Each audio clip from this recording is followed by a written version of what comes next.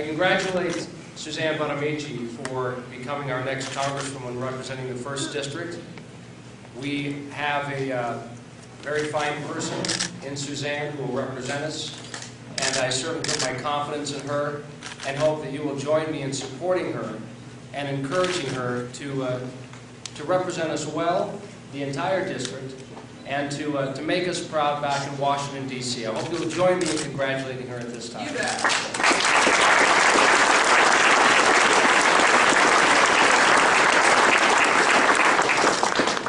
I'm living proof that anybody can run for Congress.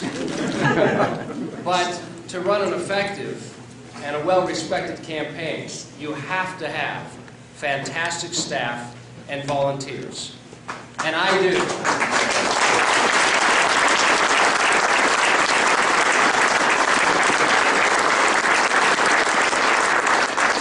In this room have contributed to a very robust and I think a very worthwhile campaign. And I thank you. I especially want to thank those who gave so much of their personal time, hundreds of hours they volunteered to our campaign to try to get this message out, and to try to convince Oregonians that there was a better way. And so I can never tell you enough how much we appreciate your efforts, your sacrifices, and your trust. I also want to thank my fantastic staff, starting with our campaign manager, Mary Ann Ostrom, who really made us proud and every day kept the trains running on time and is a true professional. Thank you, Mary Ann.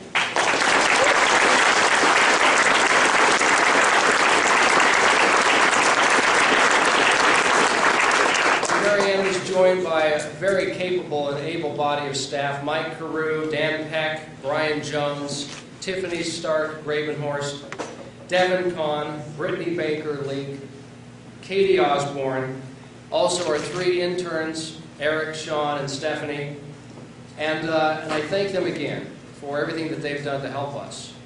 But obviously, a candidate cannot get up every day and do what's necessary. And they can't come home every night and feel as though they have a home again that's unlocked, waiting for their re-entry, without a supportive family. And the family that I have standing behind me, my wife Allison, my sons Austin, Brennan, and Chad, I love them dearly, and I'm so grateful for everything they've done for me and frankly for you as well in allowing me to represent you during this campaign.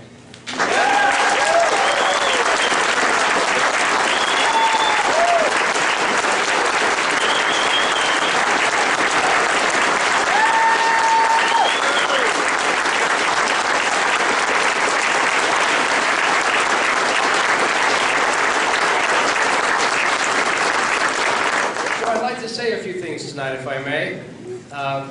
Yes, in case you're wondering, I'm disappointed. I was hopeful going in that we'd be able to reason with the voters and show them a better way to create jobs here in our state and in our country. Along the way, perhaps I should mention the biggest disappointment is that those who opposed me found it necessary to try and undo all the good that small businesses like mine accomplish in our state.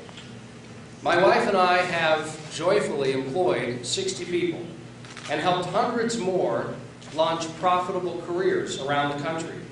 We've welcomed discouraged job seekers into our door, and after a little bit of time of training them and introducing them to industry, we've seen them leave with the joy and self-worth that a new job brings. But voters, unfortunately, got a different story about the work that I do, and again, I'm saddened by that. Not just for me, but for small businesses that are doing the very thing we need more of in this state, taking risks, investing, and giving people a better future. Do people like me in small businesses make honest mistakes? Of course we do. Regardless, since small businesses employ 70% of our country's workforce, we need to do more to help them to be successful so that they can start hiring again. That means simplifying the tax code and getting rid of unreasonable regulations and government mandates.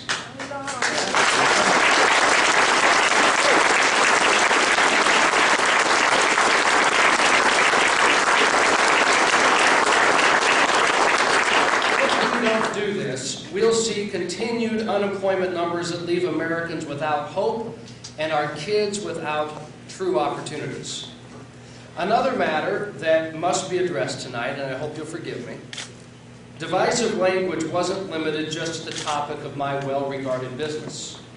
Over the course of this campaign, those who adamantly opposed me tried to paint me as someone who does not stand up for or support women. In my personal life, in my professional life, in the charities I choose to volunteer for, in the people I have hired over the years, I have always stood up for women, and particularly women who have fallen on hard times. Anyone who convinced you otherwise has misled you.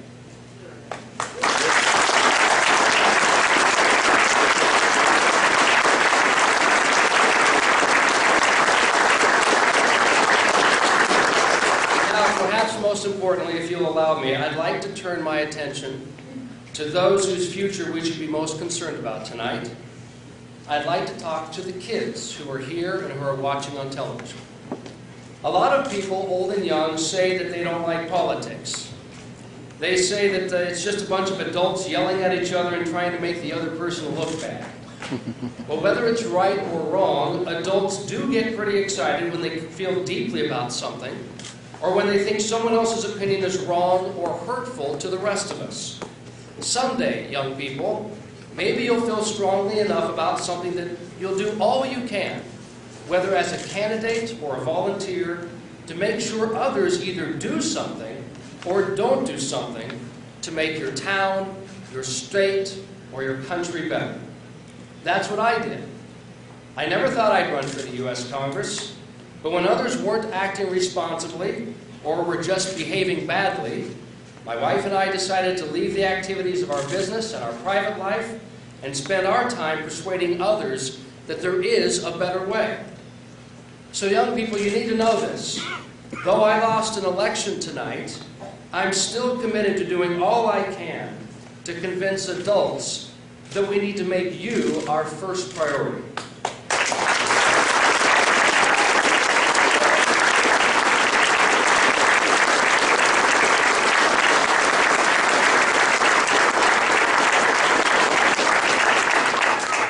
Imagine how it would feel as a young person if you went to a restaurant with all your relatives, and after the meal concluded, your grandparents, your aunts and uncles, even your mom and dad, told the waiter or waitress to give you the bill.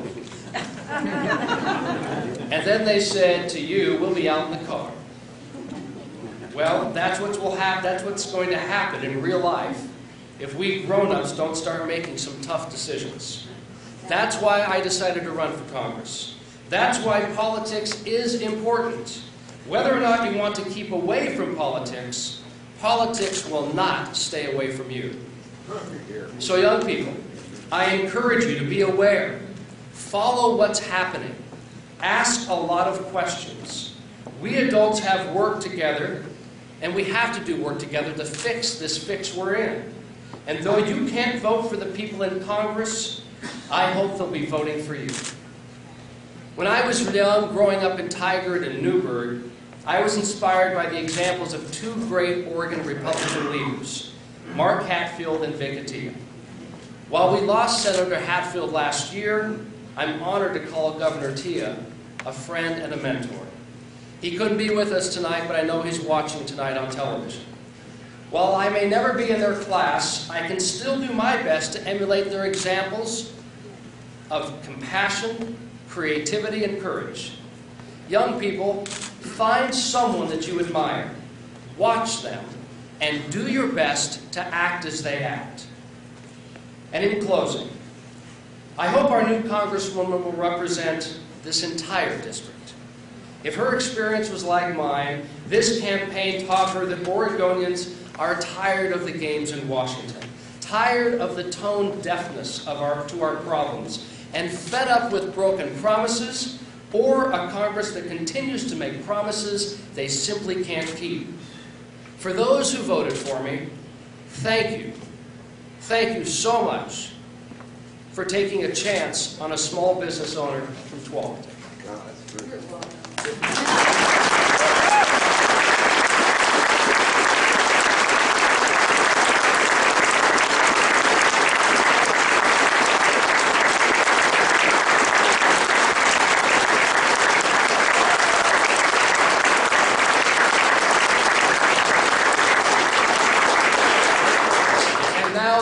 campaign is over, I hope we'll put aside the term opponent and see each other as neighbors, as fellow Oregonians, partners in trying to do our best for our state, ourselves, and our children.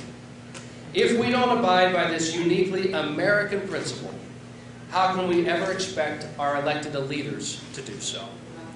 So, ladies and gentlemen, I thank you for being here tonight. I thank you for all that you've done to help us in this campaign. I look forward to standing shoulder to shoulder with you in making this truly a better place to live.